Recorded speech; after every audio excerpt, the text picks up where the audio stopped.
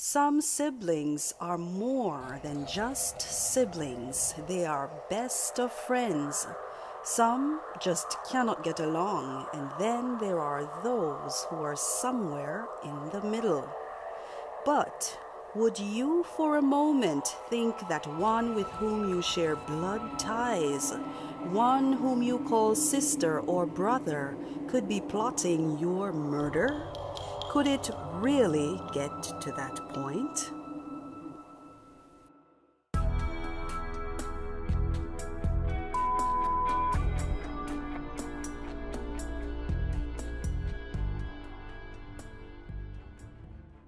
No, we didn't hear anything down here. Her girl, after what happened, she went in my mother's room and make phone call to my cousin. That's how I heard about it.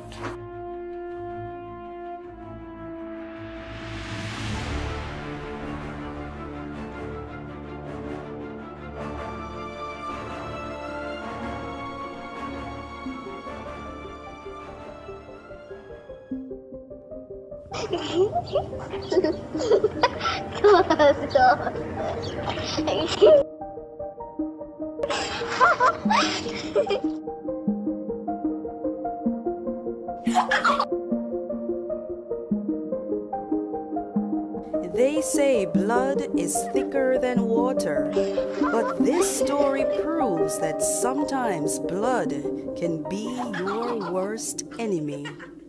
But the mind-boggling question is, how does a sister go from being her sister's keeper to her sister's killer?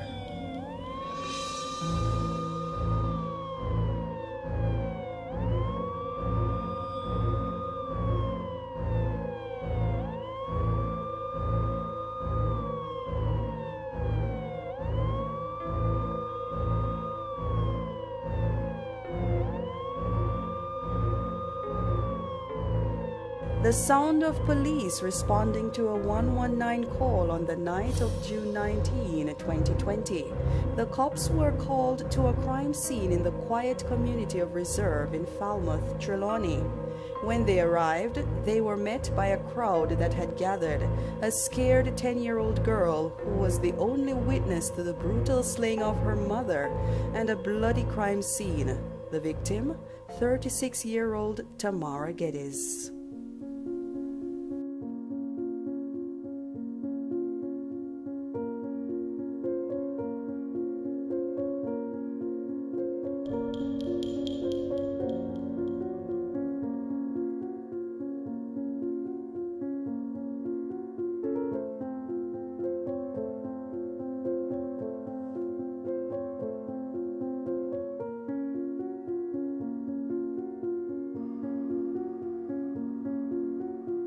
A quiet night it was in the cool community of Reserve.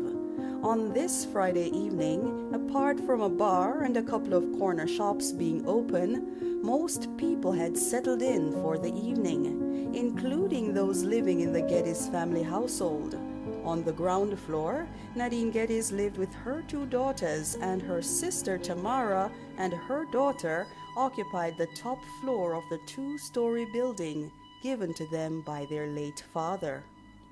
But the silence of the night would soon be interrupted by the sounds of gunshots, screams, and sirens.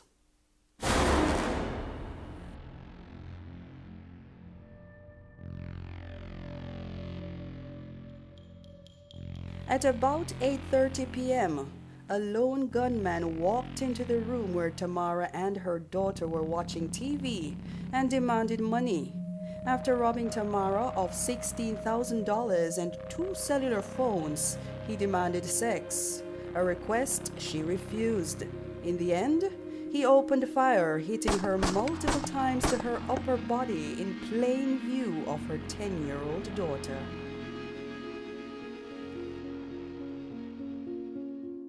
The question that baffled everyone at the time was, who would want the mother of one dead, and why?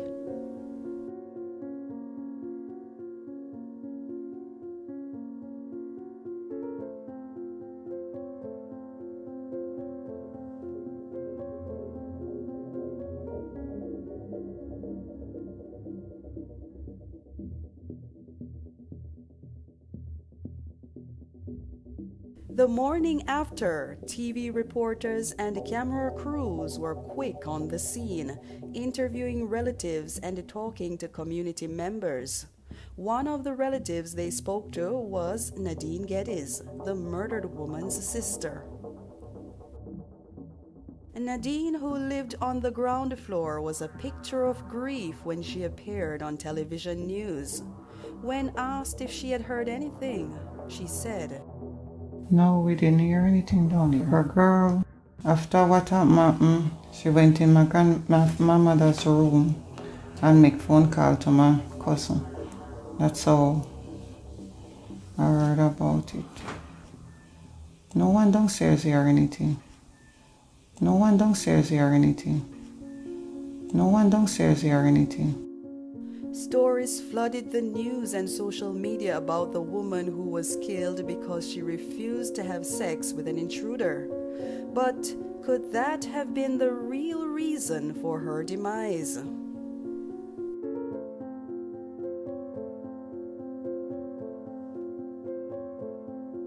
Things are not always as they seem. The first appearance tricks many.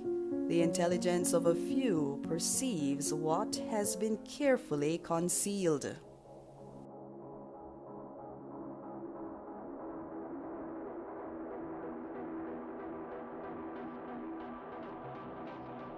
On Tuesday, December 17, 2019, a raft captain was at a popular bar in Martha Brae in Trelawney with a few of his rafting buddies when he got into a heated argument with the bartender. The female bartender, in a fit of rage, used a knife to stab the raft captain to death. Just days after, the bartender Tanisha Miller was taken into custody for the murder. The raft captain was also from the community of Reserve. Therefore, the killing of Tamara Geddes was the second violent death to shake the community within a 6-month period.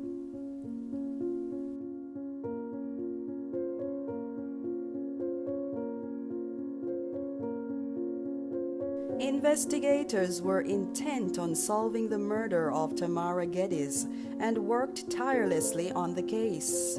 Initially, the police explored the original story and brought in 2 suspects for questioning. However, those 2 men were soon released as there was no evidence linking them to the murder.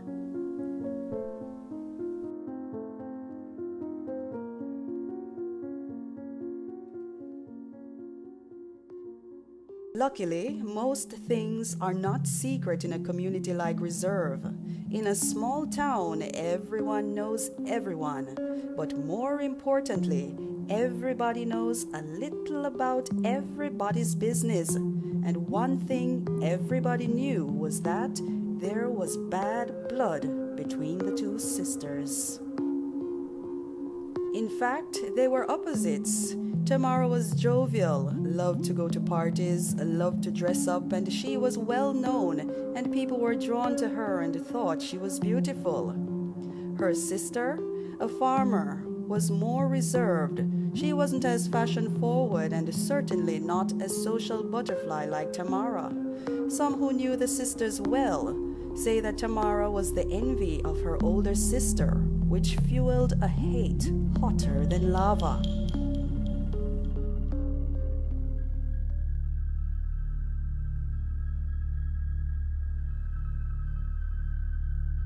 In some of the most gruesome murders, you don't have to look very far to find the mastermind of the deadly plot. And in this case, the perpetrator was right under the noses of the police all along.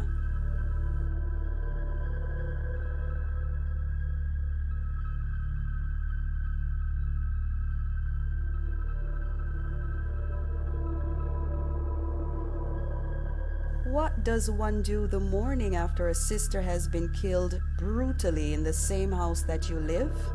The answer? You clean. That's what Nadine did.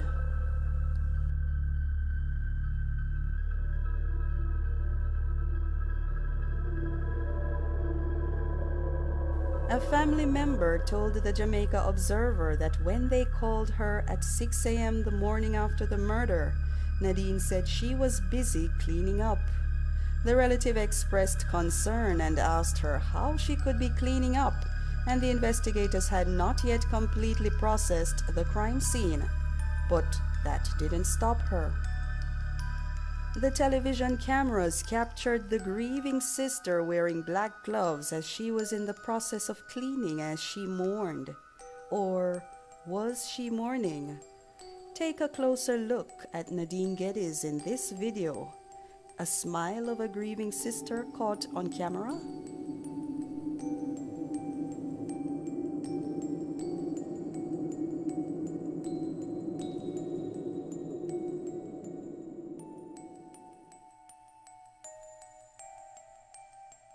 What she was thinking here? The answer is, we will never know.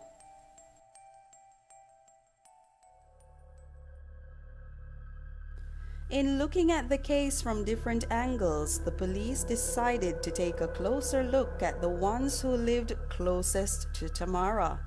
The cops brought in Nadine and her daughters on July 14, 2020 for questioning in connection with the gruesome killing. This was the beginning of the unraveling of a twisted plot of murder. And within 48 hours, Nadine confessed to murdering her sister by a hitman. And her two daughters, 21-year-old Shanice Ruddock and a 15-year-old, it turned out that they both knew about the evil plot against their aunt. We worked right around the clock to get to the bottom of what could have caused something like this. We were able to piece the various evidence that was available together to come up with a number of conclusions. And that led us to, as I indicated before, very close family members.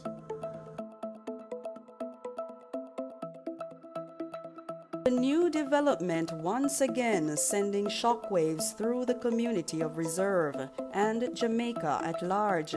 The police were quick to crack the case, and a total of 7 people were arrested and slapped with charges.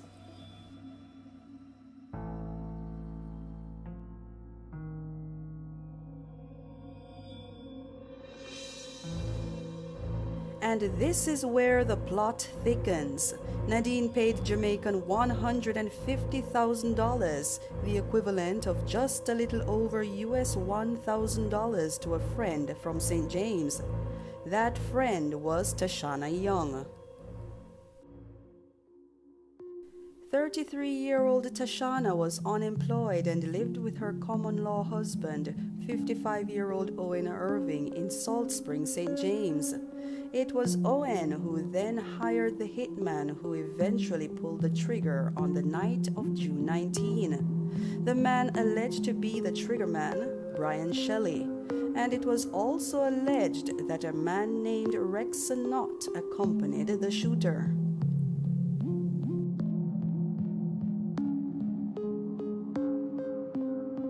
On February 8, 2021, Nadine and her 2 daughters pleaded guilty. And the story gets even more interesting. The raft captain who was killed at the popular spot in Martha Brae in December of 2019 was none other than Gregory Geddes, the beloved brother of Nadine and Tamara Geddes.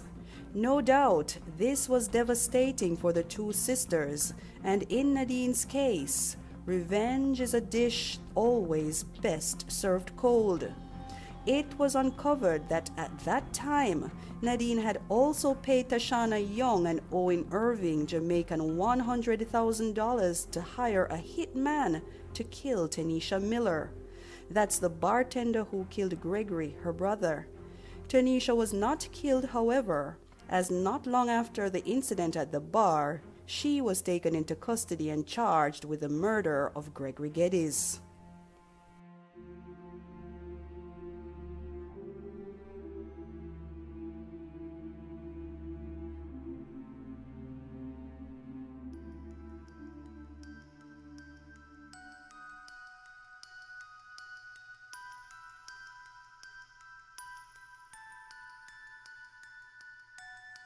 5 of the 7 have been sentenced thus far and 1 acquitted.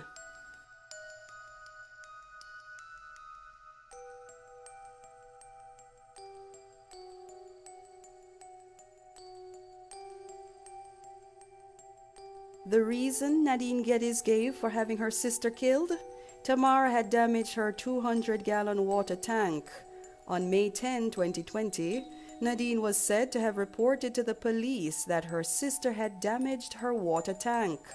Consequently, Tamara promised the police that she would compensate her sister for the tank. That, according to Nadine, was the straw that broke the camel's back.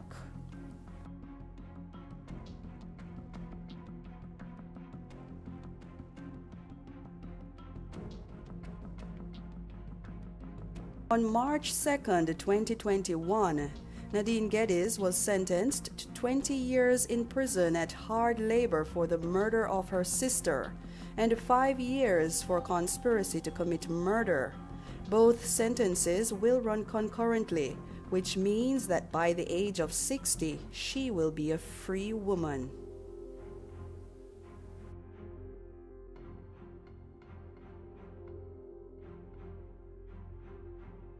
Owen Irving, on conspiracy charge, was sentenced to 5 years, and for the murder charge for which he pleaded guilty, he was sentenced to 20 years with no possibility of parole before serving 15 years. Rex Knott pleaded not guilty and was acquitted when the court ruled that there was insufficient evidence to pursue a case against him.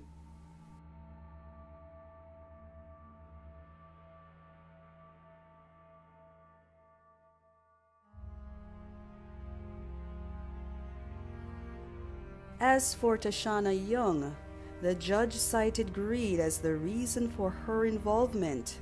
She bought, using the monies collected from Nadine, a bed, a television, a chest of drawers, a headboard, a refrigerator, and a 6-burner stove. And in the end, she pleaded guilty to 2 counts of conspiracy to murder and was sentenced to 4 years behind bars. Nadine's daughters both got slaps on their wrists, each receiving 3 years of probation. Finally, the case against Brian Shelley, the man believed to have pulled the trigger on June 19, 2020, is still before the courts.